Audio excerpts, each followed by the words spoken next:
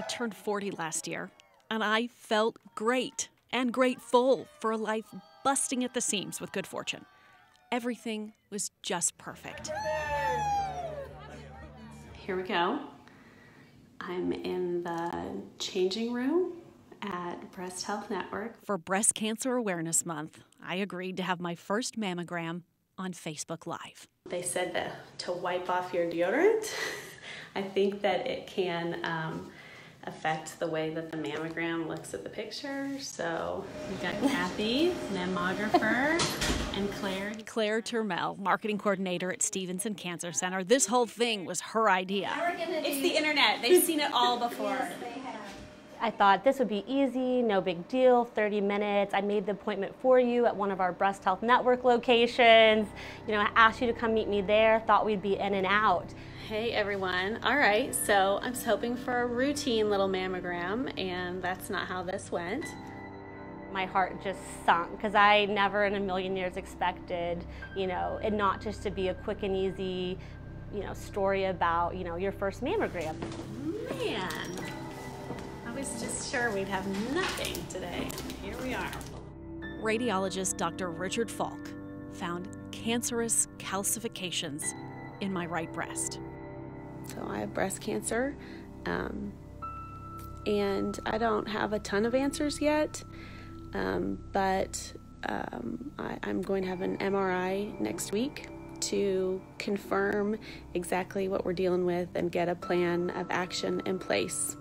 Because I'm only 40, the doctors recommended that I have genetic testing. So I did that. I have already done that. Genetic testing confirmed I do not have any of the genetic mutations for breast cancer. And I wish I could say that that made it a little easier, but it just didn't. This has been hard and shocking. It does kind of rock you to your core. You guys have been really supportive, and I appreciate it so much. This is not the news that I was hoping to tell you about, to raise breast cancer awareness. But it's what I got, so there we go. Non-invasive ductal breast cancer is one of the most survivable kinds, but there's a catch, or at least there was for me, because I interviewed surgeon after surgeon, and they all said the same thing, that I needed to remove my entire right breast to get all the cancer. And I was crushed. It's just your head swimming, right. So you just are trying to process the information and why does that matter? Fellowship-trained oncology breast surgeon Dr. Denise Rabel helped me understand mastectomy was my best choice. But I could do just one side, and I could keep all of the healthy tissue on my left side where there was no cancer. Most women, I would say right off the bat, when they get a breast cancer diagnosis, they're very anxious. They think that more surgery means a higher survival rate, which it does not. It doesn't matter, I tell ladies, how much cancer or what's going on in the breast. That's not how women die of breast cancer. It's if the breast cancer has spread to some other part of the body.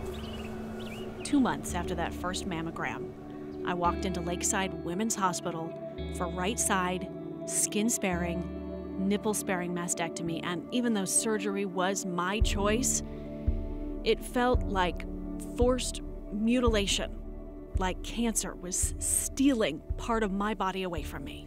It's close to the nerves.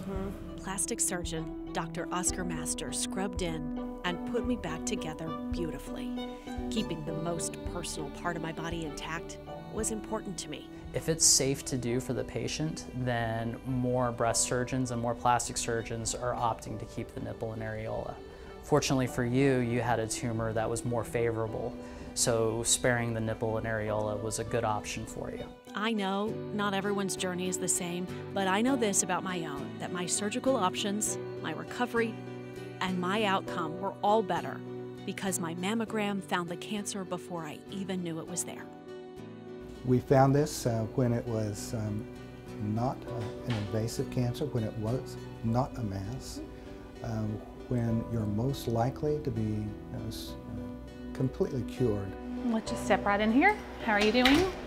Nervous. Nervous? Yes. So what we're going to do, we're going to take 2 images on the mastectomy side, just to see the full implant and the little bit of tissue that's left. I will never stop having mammograms, and I will never stop telling women I love to take care of their bodies and schedule their mammograms. I think you showed people a really strong and powerful path for dealing with breast cancer. You know, being informed, getting opinions, knowing your options, then also showing women that not every journey is the same. You're fine right Here we where you are, Breast Cancer Awareness Month again.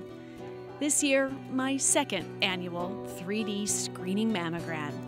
And I am thrilled and relieved to tell you, all clear. Looking for everything. Looking for everything, yeah. Okay. Okay. Allie Meyer. 1 year cancer-free. See, nervous for nothing. Oklahoma's News 4.